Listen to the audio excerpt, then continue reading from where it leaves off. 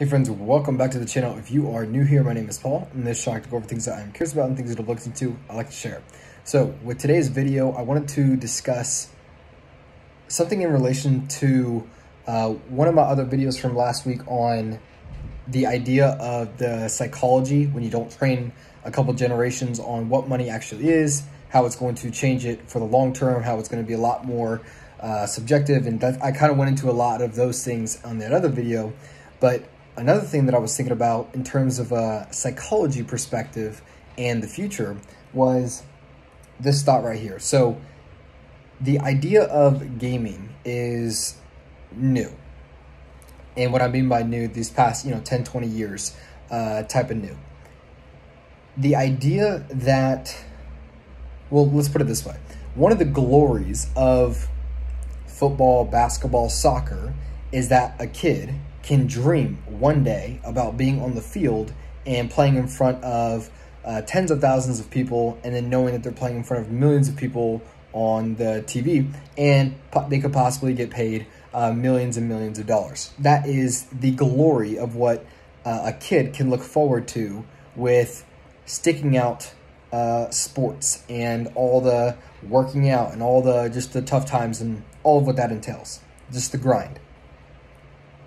As I was thinking about this, in terms of, again, where the world's going, where psychology, where the kids who are kids right now and then their kids, where all this is going, I was I am curious.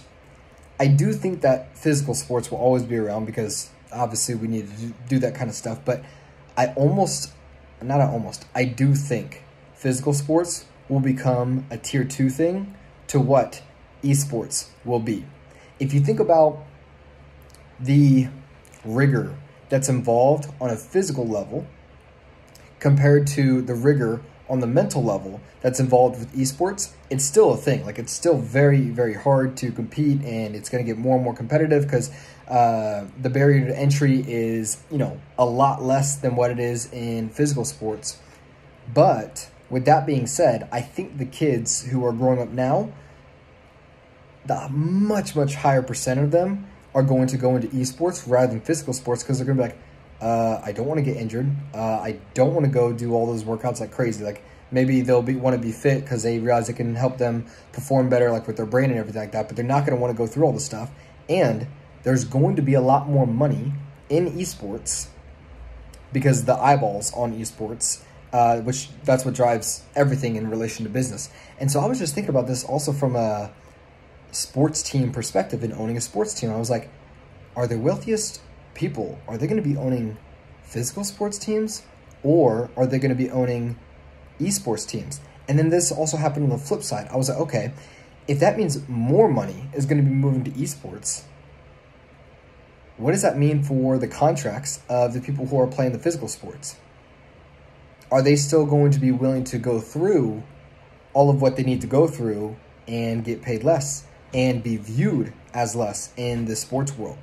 It's going to be a very, very interesting dynamic that I think ends up coming up and watching kind of the play between the two. And I think you're going to have like a lot of people initially try and reject esports as like a thing. But I think numbers wise and viewers wise, I think it's going to take over.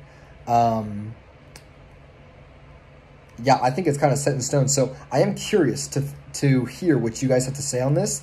And if you've thought about this before, in terms of both the money side of things and a culture, psychology side of things on where these celebrities are almost viewed, and that there'll be like a tier 1 and a tier 2. And it's almost as if everything is built against the physical sports for what is to come, as far as like the injuries, the money, the viewers, what people aspire to be. I mean, all this stuff is kind of getting crazy with where it's going. But with what I see, this is, I think, going to be the future. So I'm curious to hear y'all's thoughts down in the comments below. Agree or disagree, but especially if you disagree, I would like to hear your reasons why you would think that the physical sports would remain dominant and still bring more eyeballs, still bring more money and more business into that category. So with that being said, I will see you guys in the next one.